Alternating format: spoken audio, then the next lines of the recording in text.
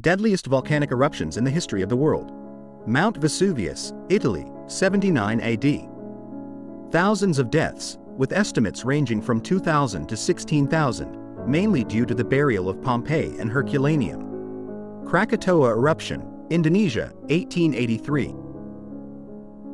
Around 36,000 deaths, mainly due to tsunamis and pyroclastic flows. Mount Tambora eruption, Indonesia, 1815. Approximately 71,000 deaths due to direct and indirect causes. Mount Pinatubo eruption, Philippines, 1991. About 847 deaths, primarily from the eruption's effects, such as ashfall and related disasters.